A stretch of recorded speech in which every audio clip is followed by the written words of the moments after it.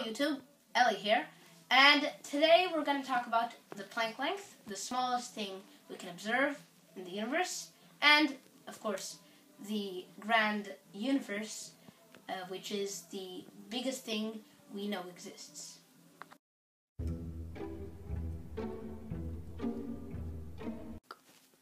The universe we know is the biggest thing that we can observe. But what do we mean by observe? We can't actually see the entire universe because our visual cortex only allows us to see a certain amount of things that are only in a certain amount of distance between us.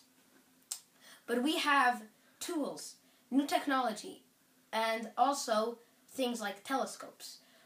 We can look further with them. And physicists can calculate the rate of expansion that the universe has.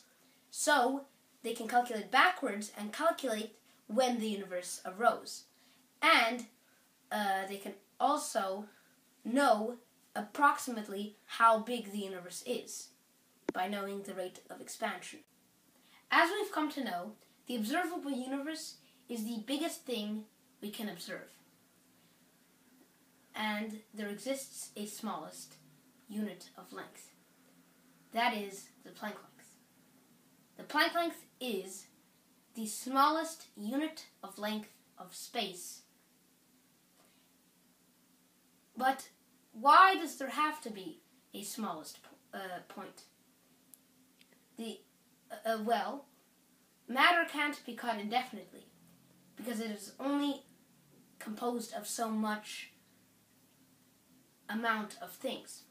For example, matter is made out of molecules, and inside those molecules are atoms, gluons, quarks, and so on.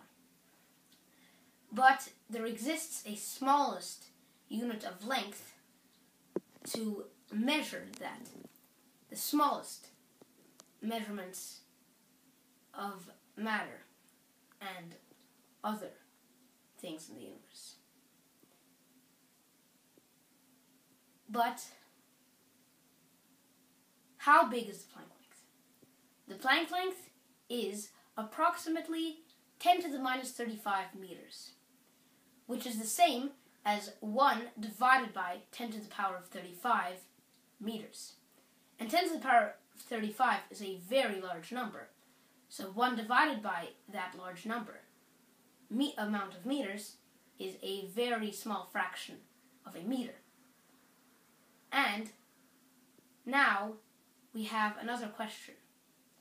What is between the Planck length and the universe? The answer is us.